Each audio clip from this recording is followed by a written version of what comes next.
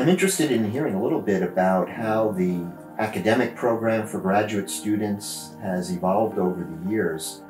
Al Cotton had been my colleague at Harvard, and he had gone to MIT in '55 and found himself the only modern inorganic chemist.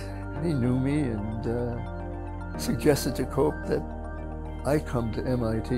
I had an interview with John Sheehan, I guess, down at one of the hotels in Los Angeles. Sometime after that, I learned that I got an offer from MIT. He was out to be -- and he pretty well was #1 for quite some years.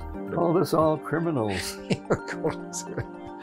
Yes, but he was a great colleague.